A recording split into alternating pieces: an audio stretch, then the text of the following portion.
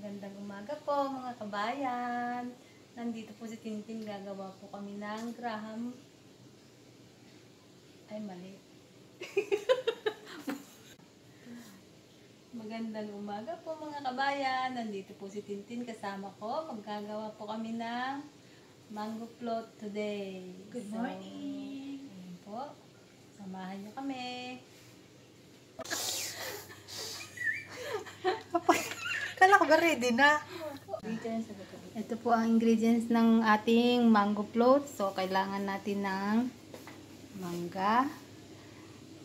Ito pong condensed milk. Ang ating all-purpose. Ayan. Inaluan po siya ng Marie.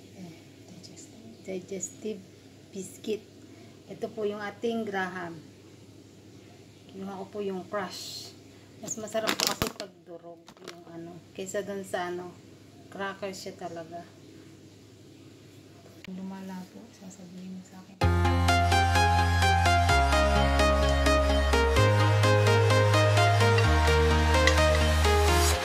I'm walking alone, the streets are empty.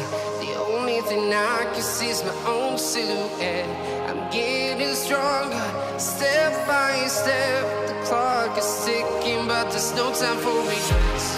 I've been flying from town to town, from London to Taiwan. I've been all around the globe, trying to protect your soul. We are heroes tonight.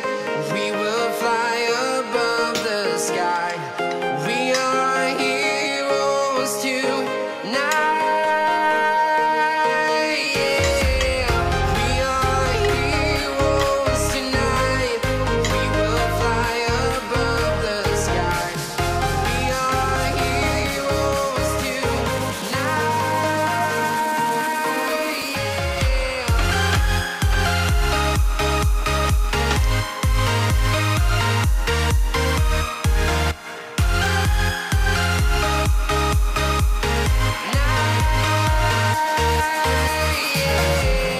Feel like a dynamite, ready to explode right up in the sky.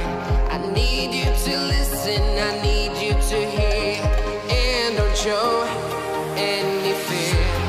I've been flying from town to town, from London to Taiwan. I've been all around the globe, trying to protect your soul. We are heroes tonight. We will fly above the sky. We are heroes tonight. Yeah. We are heroes tonight. We will fly above the sky. We are heroes tonight.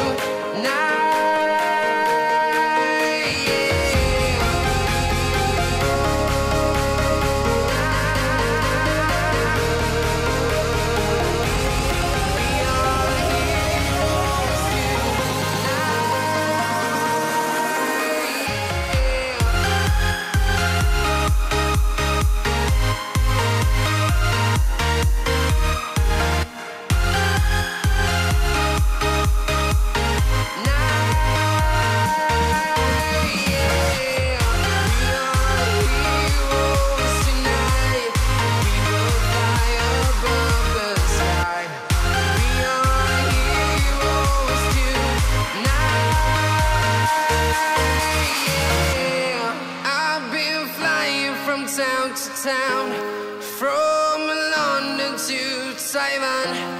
I've been all around the globe, trying to protect your soul. Ayan na po ang design.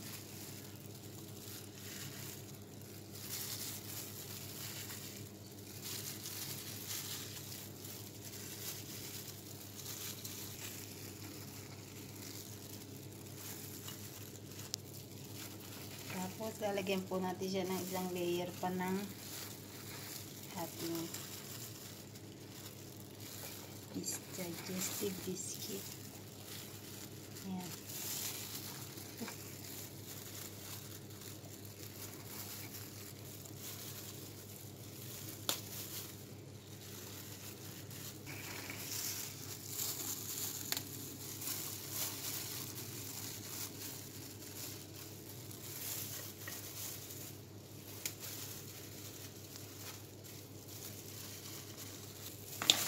Tapos, i-mix up po natin ng ating crushed graham para maganda po yung ano niya. Para maganda yung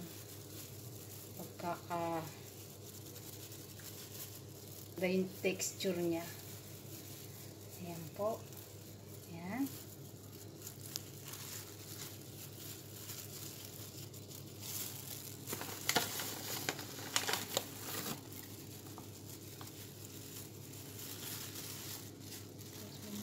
Ayusin natin yung... So, another layer na naman po. Maglalagay na naman tayo ng another layer sa ibabaw.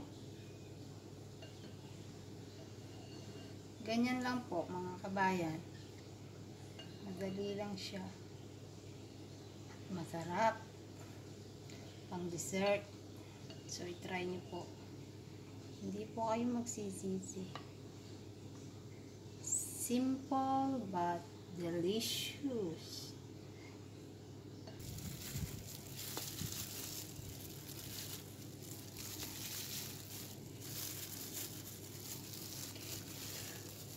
Linisin muna natin yung bote namin. So, ito na po ang ating last layer.